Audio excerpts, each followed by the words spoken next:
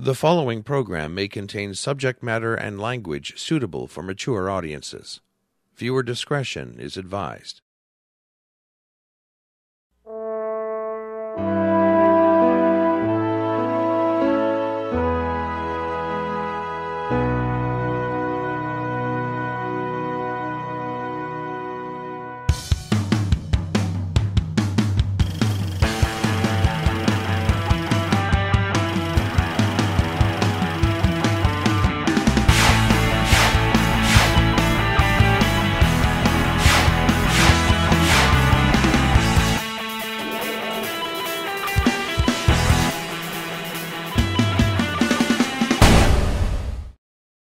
And welcome back to another amazing episode of The Meltdown. My name is Norm. And my name is Jeff. And today, you know what I was going to do? I was going to do this. So I know we're on camera and I should be prepared. But today we're talking about money.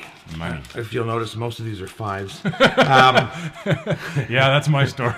Yeah. But I mean, what are you going to do, right? You need money to live. You need money to survive. It's just a fact of this world that you actually can't really do anything without it. And you know when that old phrase, money doesn't buy happiness? Yeah.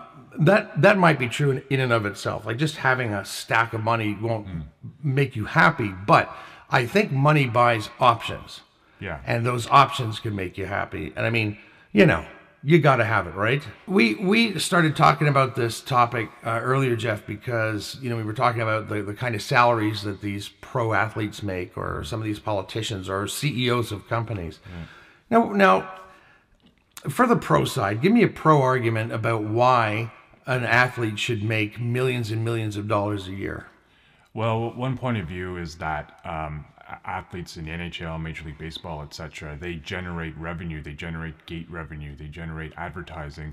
And so therefore, if Josh Donaldson, who's actually having an off season, but he's still an attraction for the Blue Jays, he's generating a huge amount of gate revenue. Yeah. So the Toronto Blue Jays are making money because of players like Josh Donaldson. Anyway, we've got some really interesting money fun facts today. Of course, we've got another Meltdown Minute with Lou, and then we've got a really, really neat segment for our stupidness. Stupid things that people have done for money. And I can't wait to see that, so hang around for that. So right now, let's go to some Meltdown fun facts.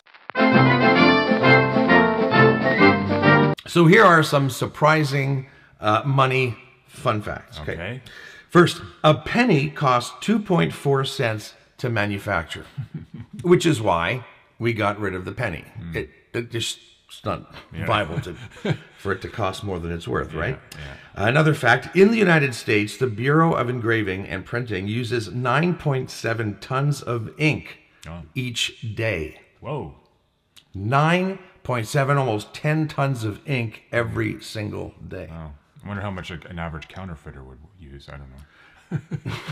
That's a good question. If you know the answer, email it into us. Here's another fact. Canada has only had 2 banks fail since 1923. The U.S. has had more than 17,000. Wow, think about that. Yeah. Now, why would Canadian banks be more successful? Is it just because we're more polite and we just wouldn't let a bank fail? What do you think? Because Canadians aren't greedy. Yeah, well, that's not true.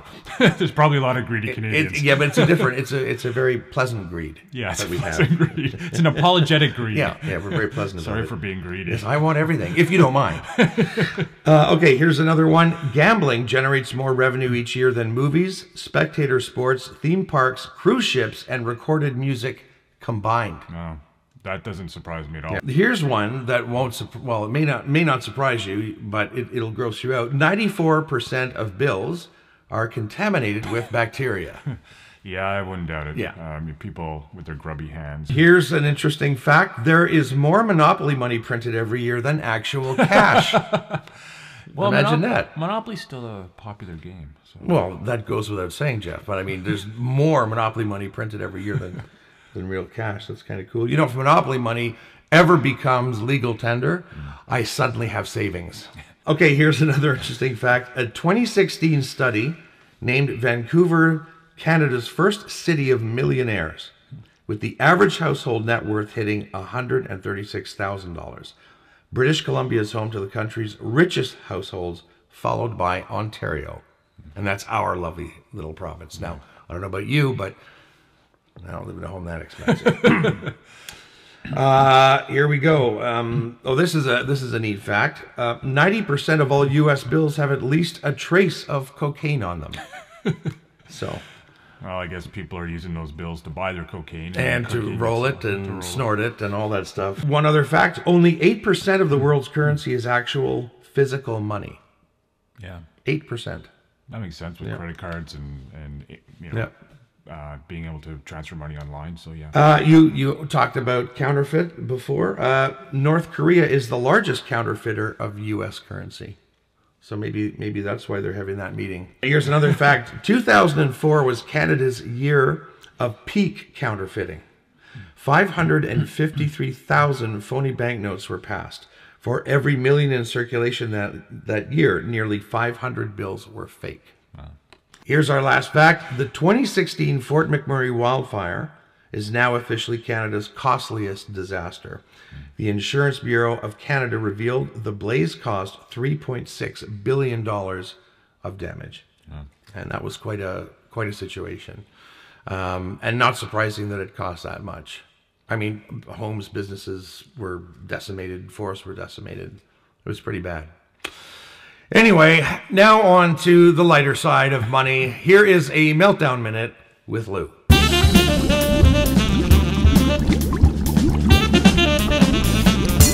For better or for worse, we live in a world that is seemingly motivated by money. Money makes the world go round. That's what they say, right? Greed is good. That's what they say. Well, I don't know if that's what they say. That's what Gordon Gekko on Wall Street said.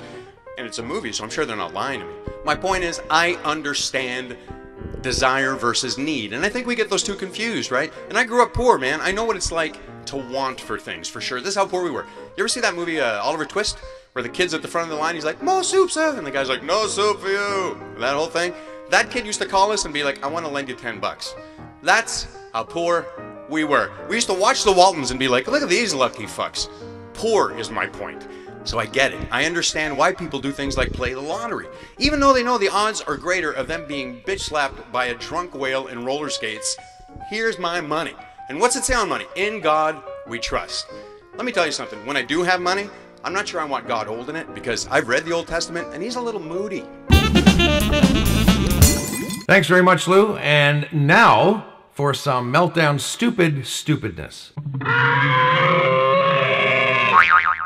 All right, so we have 20 of the craziest things that people have done for money. All right, Jeff, you and I will check these out on the monitor, and you at home will flash them up on the screen for you. Here's the first stupidness, the craziest things people have done for money.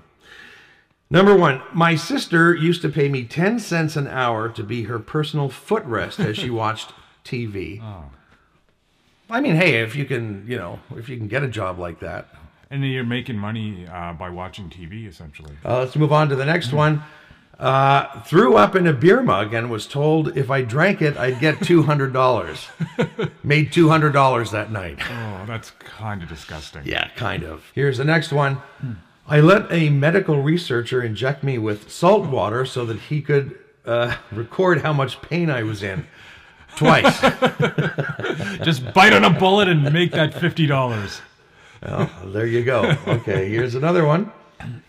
I licked the floor of my school bus for 20 bucks. Not just a taste, a long drag on the bus floor. For 20 bucks, dude? I know. I would have done it for a lot more. Like $20,000? Maybe. Even then, it's still gross. Even then. But, and then you go right to the hospital and you get checked out. Yeah, exactly. All right, here's another one. In university, a guy paid me $100 to study in his room. I didn't have to touch him or anything. He just thought my studying would rub off on him. I think it says tutor. What? Tutor. You said touch. Oh! The touch is more ironic, however. I didn't have to touch him while I tutored him. What was I thinking? I think I know what you're thinking. Where's my mind at?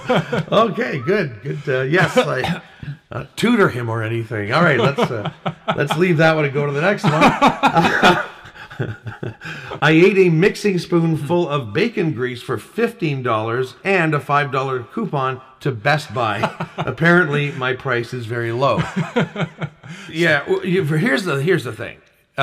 You can't buy anything with a $5 coupon for Best Buy. Like nothing. You need to renegotiate your prices. $50,000 and I'll lick up some bacon grease. On a school bus floor. School bus floor. Okay, here we go. Here's another one. I ate a used Band-Aid from the floor of the computer science room for $22.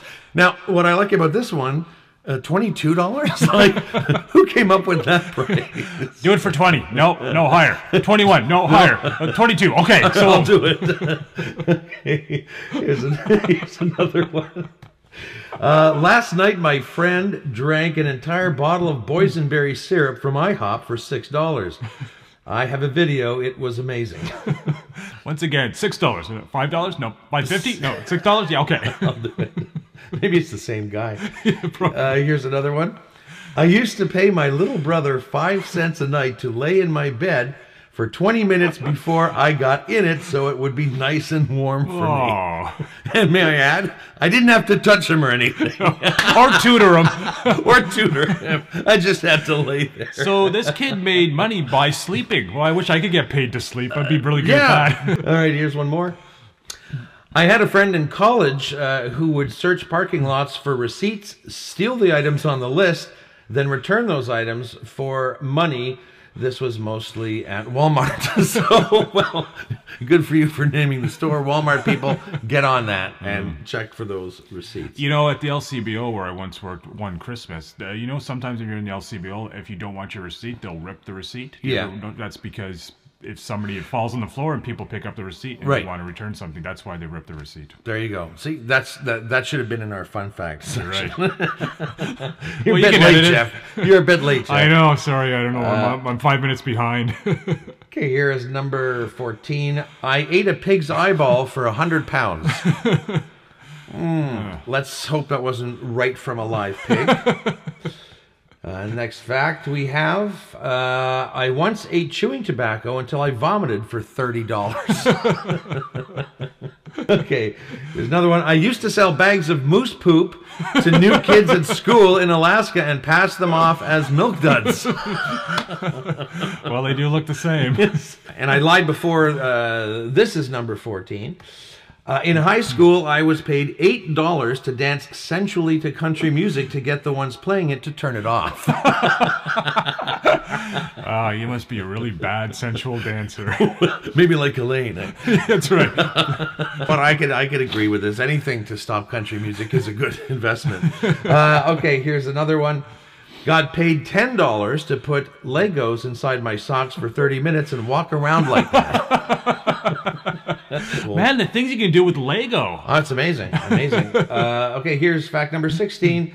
I sold a dead parakeet to a blind kid. Well, whoever did that, if you're watching, you're just mean. That was just mean. I pepper sprayed myself at a party for $35.